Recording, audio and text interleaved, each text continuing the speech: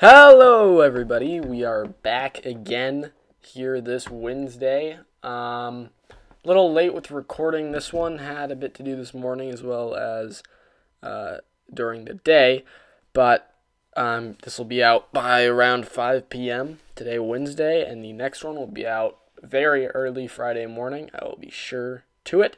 Before we go ahead and get started with talking about the Patriots versus the Texans, I just wanted to let you know that on Friday I'm going to do something a little different. I know I said in my first podcast with how the scheduling is going to go, I talked about how we're just going to do normal episodes Wednesday and Friday. Well, Friday is going to be a little different. Friday, I'm going to cover any big Patriots news, if there is any, and kind of give a brief outlook on how I think Sunday's going to go and the weekend. But Friday is going to be more of an around the league type of episode, which means it might be a little longer, more around 45 minutes to an hour, because I'm going to want to talk. I kind of want to expand it a bit. So if you enjoy hearing about other things in the league, like other games, other teams, like Lamar Jackson, I could go on for a long time about how I think he's going to shape out. The Giants, the Cardinals,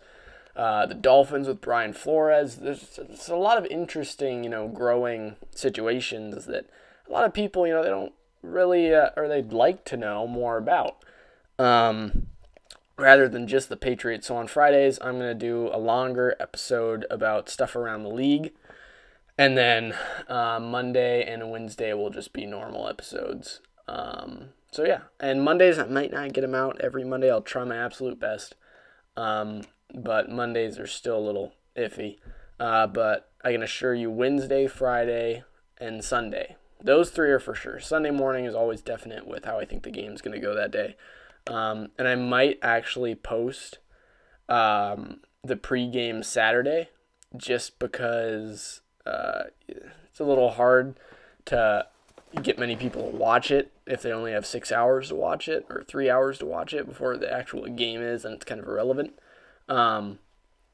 But yeah, so I'll try to do that. But anyways, starting today, let's talk about the Patriots versus the Texans. That's a tough game to watch. I cannot lie. I said last week it was 50-50 whether we were really going to try. And watching the game, I kind of felt like we tried, which was a little disappointing. I can't tell if our defense did everything they could, but I can tell offensively we definitely tried. The running game struggled. I mean, James White, it was interesting to see him. I honestly think James White should take the majority of the snaps because I think James White is a lot better at maneuvering past people than Sony Michel is. I mean, James White had 14 carries for 79 yards. Sony Michel had 10 carries for 45. I would definitely like to see James White get more carries. But yeah, we were down 28-3 at one point, and it's funny because it was the same stadium, same score as the Superbowl. We almost came back 28-22 with around 50 seconds left. Brandon Bolden got a hand on the onside kick, but couldn't pull it in, ended up hitting it out of bounds. And it was Texans ball. But in terms of the passing game, it was pretty bad the first half, pretty brutal. And then the second half, James White stepped it up. He had 8 catches throughout the game for 98 yards, 2 touchdowns. Edelman had 6 catches for 106 and a touchdown. James White is kind of inflated because of that big play within the 2 minutes up the field that set up the Edelman touchdown. But still, the fact that they were able to create some sort of separation that late. Brady threw 326, 3 touchdowns, and a pick. It isn't bad, but again, it's more all about context. The first half, we dug ourselves a big holes, 21-3 at some point, and maybe halftime. I actually think it was 21-3 in the third, and then 28-3. Or what was it? 21-9 or 28-9? I don't know. I'm not entirely sure, but either way, we did not play the best football at all. Defensively, we let Deshaun Watson walk all over us, 18 for 25, 236 yards, 3 touchdowns, no picks, as well as 1 catch for 6 yards and a touchdown for Deshaun Watson. Kenny Stills, I mean, we double-teamed Hopkins, and he still had 5 catches for 64. Kenny Stills, they attacked him, 3 catches, 61 yards, and a touchdown. We were able to shut down their running game really well. They had less than 50, or I think they had just around 50 yards the entire game on over 20 carries. So that was really good. I liked that. But the passing game, we still couldn't slow that down. So that was definitely disappointing. But, we lost, and we're sitting at 10-2, and there's some interesting things here. It's just Brady, I don't know. It's a disappointing loss is really all I can say about it.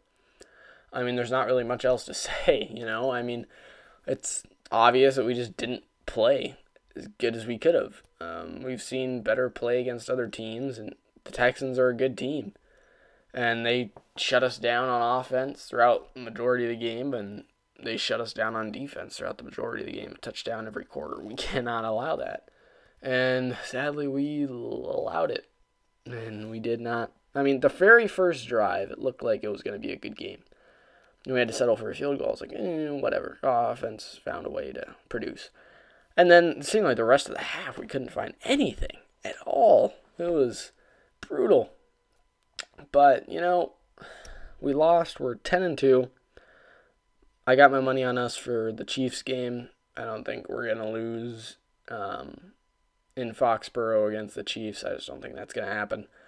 But we'll see. I'm hoping for a Patriots win, and, it's just disappointing. Patriots lost to the Texans. There's not much else I can say about it. It's just disappointing. We have the players to do it. I mean, heck, we had a worse receiving core last year. But yeah, Mohamed Sanu needs to step up. Keel Harry needs to step up. Edelman's really the only one out there stepping it up game to game. He's our only consistent wide receiver. Other than that, there's really nothing. Because right now, the simplest way to beat us is just double team Edelman. And nobody else seems to be able to beat one-on-one coverage. And the interception by Brady, I don't think was his fault. I mean, N'Keal Harry was coming on an in route over the middle. Your job as the receiver, even if it's close, I mean, N'Keal Harry, if you rewatch the play, when Brady throws, he is closer to Brady than the defender is. And a big body receiver like that, your job on an in route is to make sure the defender doesn't jump in front of you.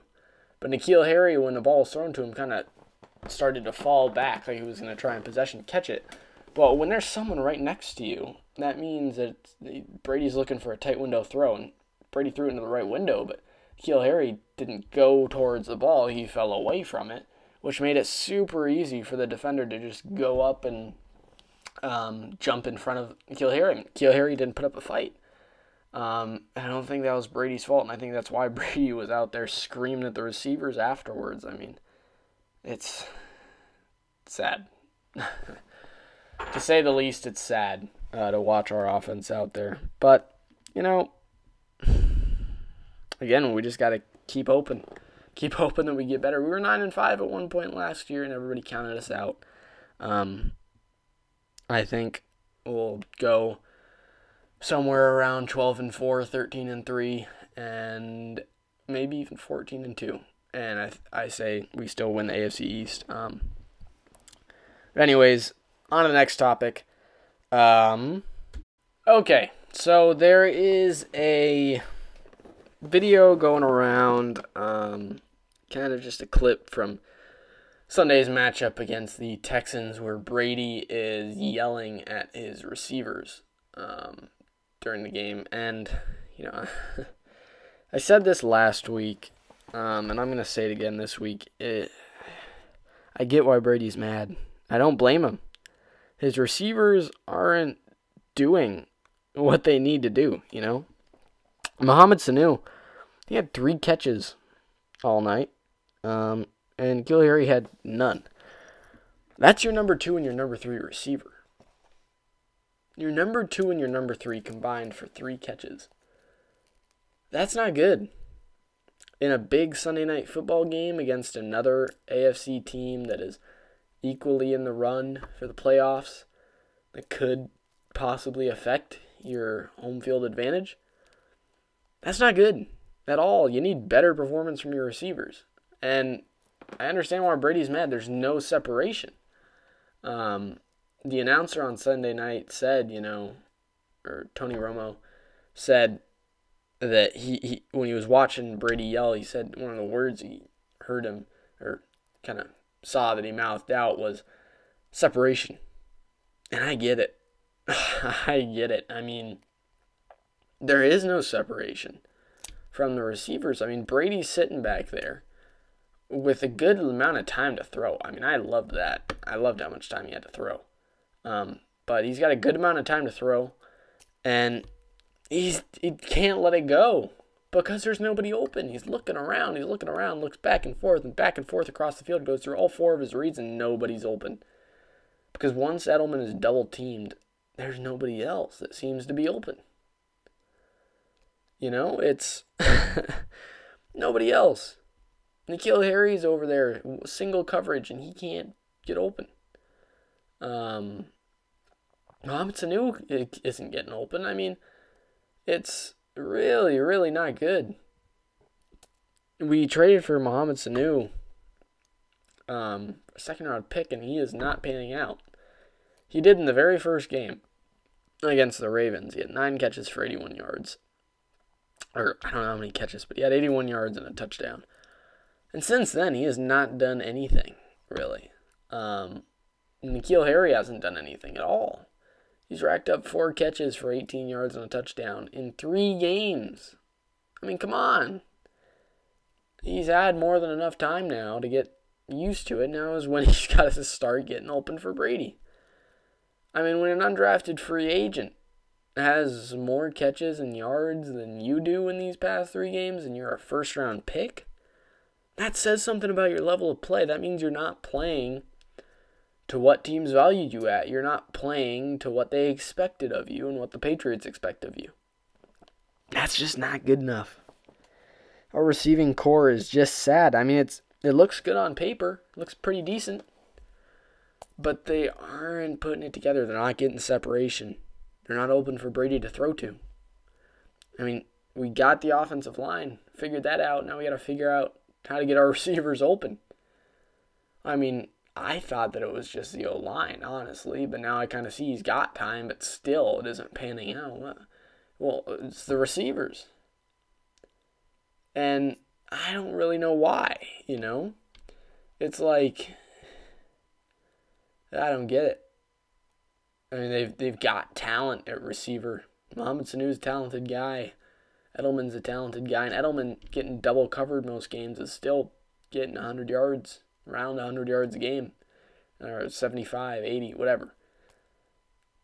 N'Keal Harry, he's got a lot of talent. There's no reason why he shouldn't be winning one-on-one at least half the time. He is a talented guy, physically. We've got talent on this offense, but it just doesn't seem to be panning out.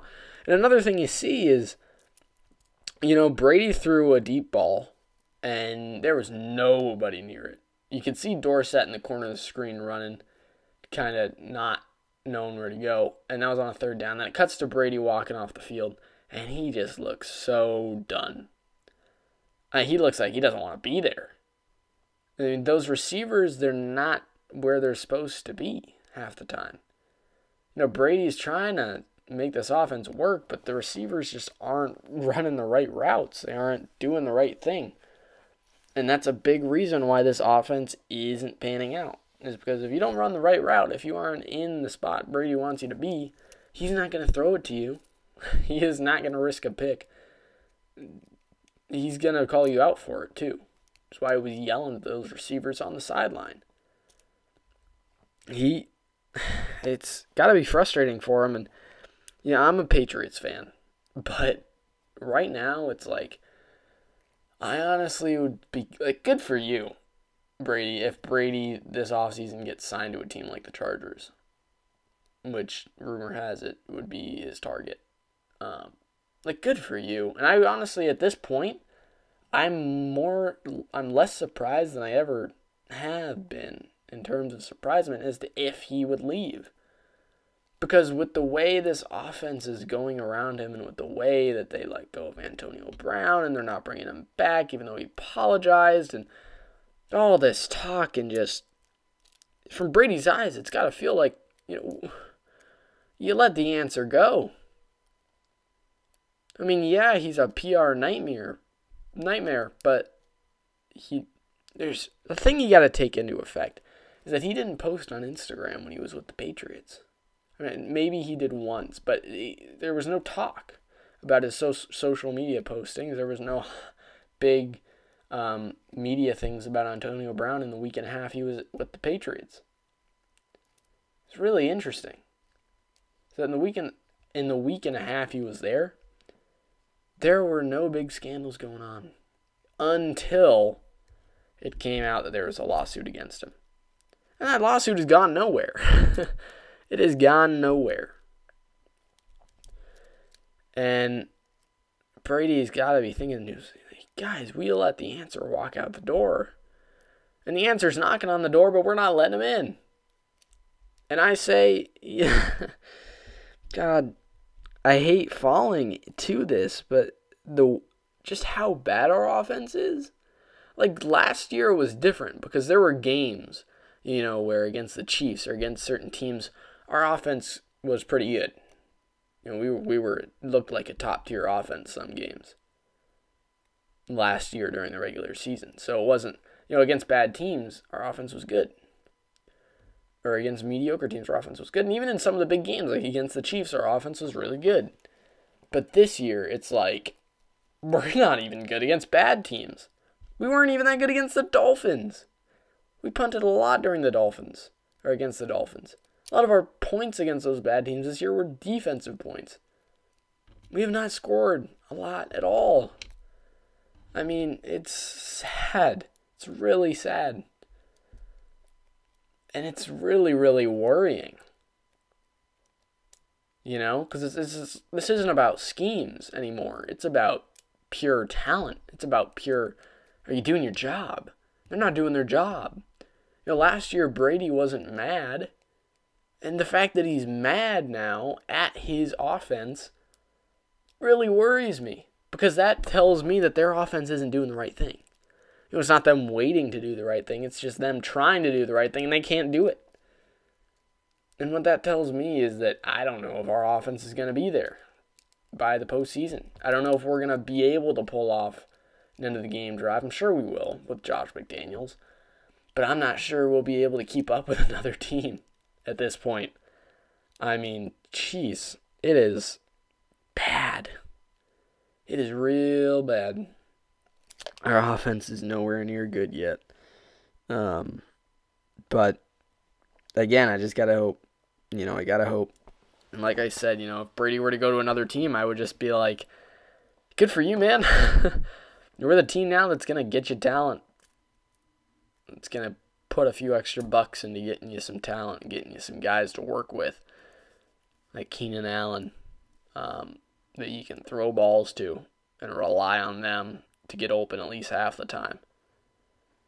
But, I mean, that's that. That's all I have to say about that. I mean, Brady's yelling at the receivers. He has all the right to.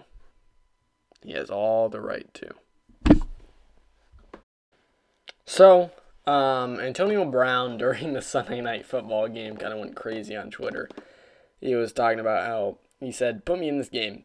And he posted a little thing, a little video, little Christmas-themed video of the clip of the touchdown, him hugging Brady, and a Patriots logo saying, like, man, Patriots, get your fans me for Christmas, because I'm sure they want it. And I want it. I do. That would be one heck of a Christmas gift to see Antonio Brown back in a Patriots uniform, because that would solve so many problems offensively. So many. It would transform our offense. It really, really would. It really, really would. I mean, once you get Antonio Brown out there, they can't double team Antonio Brown and Julian Edelman without leaving Mohamed Sanu to fill in Edelman's spot over the middle. If they got Antonio Brown who can get quick separation. We don't even need quick separation. You saw our offensive line on Sunday night. Antonio Brown, a deep threat. All we have is over the middle threats. A deep threat like Antonio Brown. Antonio Brown would pull focus away from defending our run game and into making sure Antonio Brown doesn't get open. Which would open up Sony Michel and James White to do a lot more. James White would become a lot bigger of a role if Antonio Brown was out there. And Antonio Brown, man, he would go off. He wants it bad. And Antonio Brown with an offensive mind like Josh McDaniels. Josh McDaniels would use Antonio Brown so well. You see how he's used Julian Edelman. I mean, imagine him with Antonio Brown, man. That would be great. It would be such a great move to pull him in to just make our offense that much better. It would be great. Do I think it's going to happen? I don't know. I'd say it's 90-10. 90% we don't, 10% we do. I mean, it's obvious how much Antonio Brown wants it. It's obvious, I'm sure, in the back of the head, every single play Brady's saying, what? I wonder what would happen if Antonio Brown was out here right now. I'm sure Josh McDaniels is thinking it. But in the end, it's Robert Kraft and the team's choice. It's not just Brady's choice. It's not my choice. It's not your choice. It's their choice. And whatever they do, you gotta hope that it's not ignorance. You gotta hope that Kraft doesn't hang on to that one thing. It was a pretty bad thing. But I mean, hell. It's hard. Real hard. So she said. It's real hard to watch this all go down. Antonio Brown wants to come back. I want him back. At this point, it's like, oh, what's the risk? You know? You saw how he keeps his mouth shut when he's on our team. Now the lawsuit is gone. I mean, you gotta figure, what's the risk? You know? I mean, what is the risk? There really is none. Just get Antonio Brown back. Just keep him on the team. If anything happens, let him go. I mean, you already did that, but the one thing that happened wasn't Antonio Brown's fault. I mean, he can't keep someone else from filing a lawsuit against him. So yeah, if he does anything that's directly his fault, then sure. Let him go. But you already have to pay him $9 million. Why not just bring him on to play? Just say, look, you already have guaranteed money. We'll let you on just to play. I'm sure you'd love just to play. I don't even think you would care about having all that much money, to be 100% honest. But yeah. God. I'd love Antonio Brown. I really, really would. So, Santa, if you're listening, get Antonio Brown back on the Patriots, because by God do we need him. And at least right now we do. Maybe I'm wrong. Maybe our offense pulls it together some weird way. And I'd say it was a miracle if they do. But as of right now, it is not looking like we can survive much longer at this point. I mean, jeez. It's not good. Not good. Our defense didn't even look that great against the Texans. So, I mean, what does that have to say? God. I said we were a defensive team, but at this point, it's like a defensive team can hold good offenses to a low amount of points. They got 28 points. The Ravens got 41. You know, maybe Belichick isn't trying against these teams.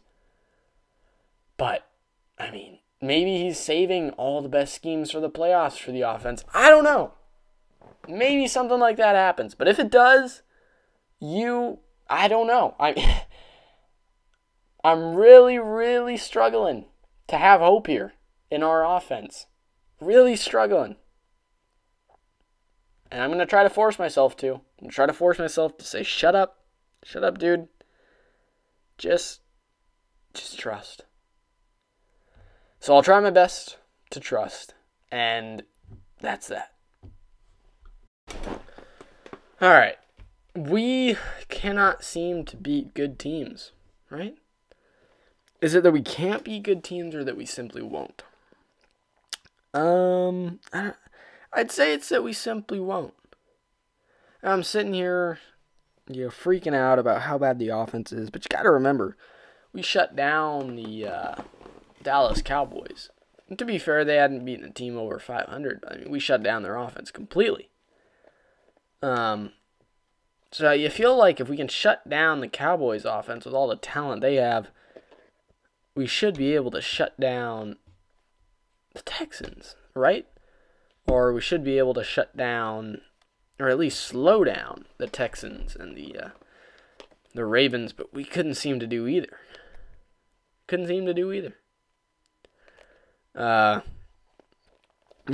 I think it's more that we won't beat good teams. I don't think that's necessarily we can't. I think that's necessarily we won't. Like I said last week, it's just when you play a team that you think you're going to have to play later in a more important game, why beat them now? Why not just wait till then? But, it's still disappointing. I mean, last year we won against the Chiefs twice. We won against good teams last year, good AFC teams. So, still doesn't make sense to me why we can't beat good AFC teams this year and still not win the Super Bowl. But, it's whatever. It's fine. I suppose we shall see when the time comes if we can beat them when it matters. And it's starting to matter here against the Chiefs and in this last 4 stretches of games, which is why I wouldn't be surprised if we go 4-0 and totally go balls against the wall. Because we are currently tied with the Ravens at 10-2. The Bills are at 9-3. They are 1 game behind us. So if we lose to the Chiefs, we could be tied with them. And then it would become a much more important game against the Bills. The Bengals will beat, the Dolphins will beat, but the Bills and the Bills, we'll beat them. I say we beat the Bills. I say we beat the Bengals. I say we beat the Dolphins. Puts us at 13-2. And do we beat the Chiefs? I say yes, just to try to get home field advantage throughout the playoffs. Now that we are tied up against the Ravens, because now that we lost to the Ravens, it's like if the Ravens went out and we went out, they get home field advantage in the championship game. If they play in the championship game, which I wouldn't be surprised if they do. So that is definitely worrisome. It's definitely worrisome. And there's other teams that can still come up. Like the Texans can still come up. They're still up there. They're 8-4. I don't think we'll lose 2 games here at the end because that would bring us way down, possibly below the Bills. And I don't think we're going to let the Bills get ahead of us in the AFC East. But, I say it's very likely that we win out just because of the stakes in terms of playoff mode. I don't know if Belichick expected the Ravens to be at 10-2 right now. And if he kind of just relied that we were going to beat the Ravens and the Texans. But it's whatever. Or that we were going to beat the Texans and that the Ravens weren't going to win out, which is why we kind of let them stomp us. But, it's fine. It's whatever. It's hard to watch our offense as a Patriots fan against these good teams. Against any team, our offense is yet to have a good game since the Ravens. Since the bye week, our offense is yet to have a good game. So, all bets off. I don't know. Well, we'll see, right? We shall see. I don't know what to say. I think we'll make it to the Super Bowl. I think we'll win the Super Bowl, but it is very hard for me to make a case right now. For anyone who wants to argue, it is very hard to make a case for that right now. I mean, we are 10-2, and this brings me to my next point. And my next point is that last year we were 9-5 at one point. 9-5. We are 10-2 right now, guys. 10-2. We were 9-5 last year, and we still won the Super Bowl. Nobody expected it. Now we're 10-2 this year, and we're on our way. You know, I still don't think it's time to implode and to throw everything away and to say, geez, we are done. But I do think it is time to step it up. And, you know, that a little concern, that's fine. But don't throw us out the window because you saw what happened last year. This year, we're 10-2. We were 9-5 last year. I wouldn't be surprised if we make it to the Super Bowl. I was surprised when we made it last year. I wasn't surprised.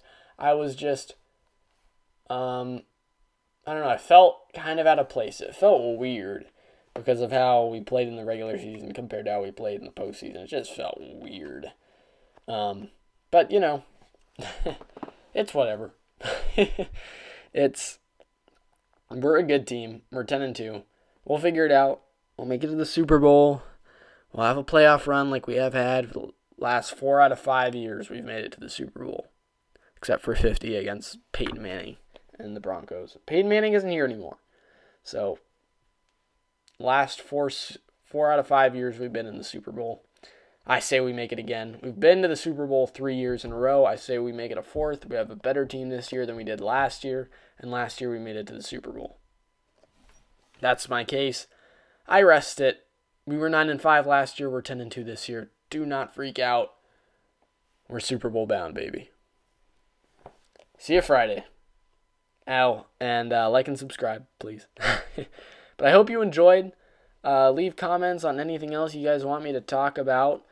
If you want the episodes to be longer, if you want them to be shorter, either one.